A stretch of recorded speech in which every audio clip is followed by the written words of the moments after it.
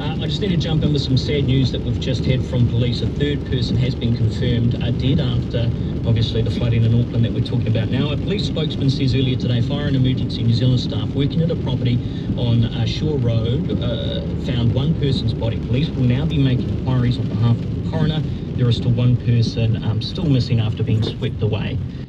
Kia ora and welcome back to an absolutely miserable, wet, horrible summer's day. It's garbage. Up in Auckland, overnight and through the day, they've been absolutely hammered by rain. Serious, severe flooding throughout the city. There has been a loss of life. Obviously, thoughts are with the loved ones and family members, friends of the victims. In our region, we're about maybe 5-6 hours drive away from Auckland, and it's just rain here. It's been steady, consistent, not particularly heavy rain, but just steady, consistent rain. I'm working this weekend, and today being the Saturday, I had a number of events to attend. Everyone has been cancelled or postponed. That's actually left me with a few hours free this afternoon. I've been driving around quite a bit, getting photographs of these venues and events that have fallen foul of the weather. So I'm thinking, get the waterproofs on, grab the Leica Q2, head up into the hills and just have a bit of a walk, stretch my legs, try and make a few photographs. I'm thinking the higher up the hill I get, the more clagged in, the more misty it's going to be, and that will hopefully make for some atmospheric shots, because stunning, vibrant, dramatic light is not what we're going to get today. What I might actually do is slip the Q2 into JPEG mode, which will allow me to use one of the black and white simulations. I think I've never used them before, so I'm going to give it a go. Why not? We might as well shoot everything black and white from the off. Let's get out there, because sat in here, I'm trying to talk myself out of getting out, but it's got to be done. Let's get it done. Come on.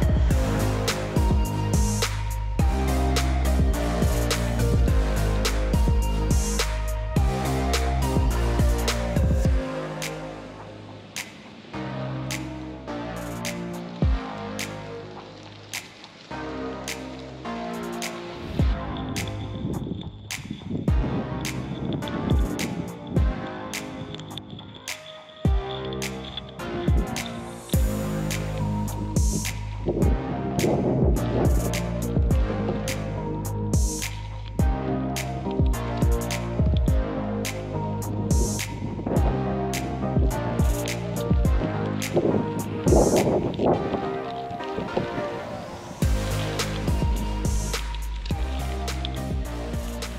at the highest point of the park.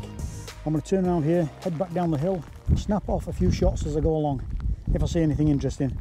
Other than that, you're stuck with what you've got.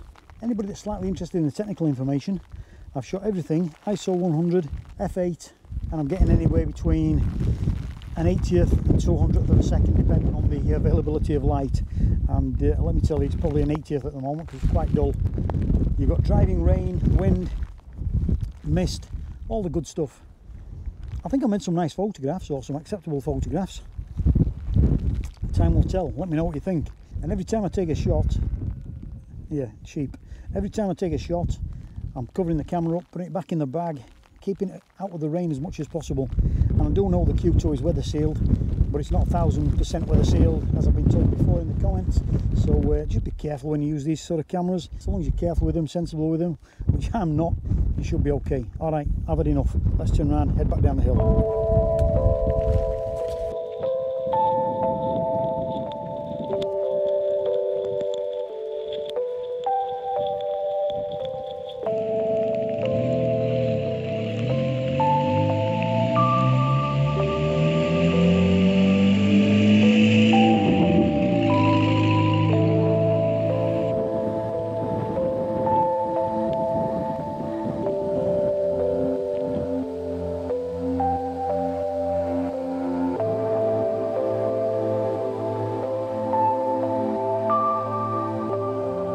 As an experiment shooting black and white with the Q2, on the back of the camera everything looks sweet.